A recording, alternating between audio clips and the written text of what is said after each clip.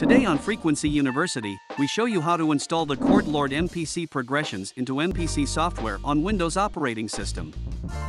Download the Chord from so100.com. Locate the zip file and unzip the folder.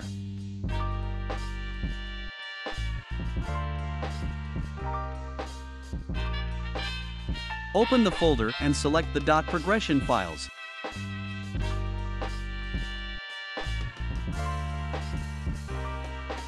Right-click and copy the files to the clipboard, or you can drag and drop them into the proper folder.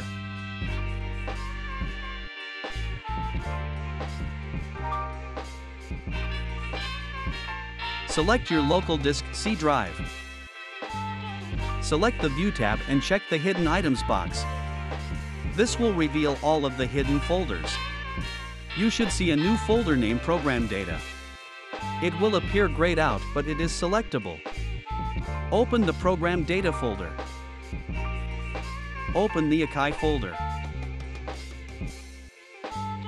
Open the MPC folder. Open the Progressions folder.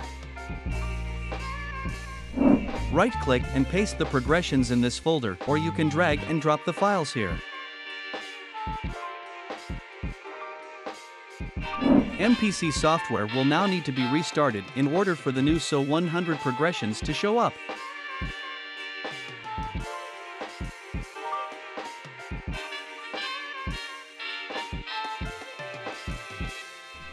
Once MPC has restarted, load up a So100 key group.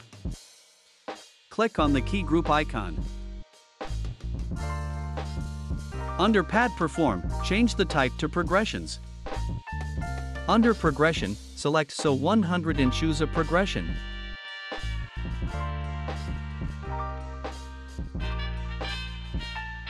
Now the pads will trigger chords depending on the root note you set, along with the octave.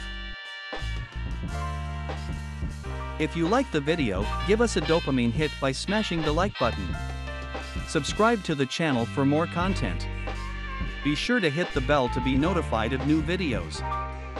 Thank you for watching. Visit so100.com.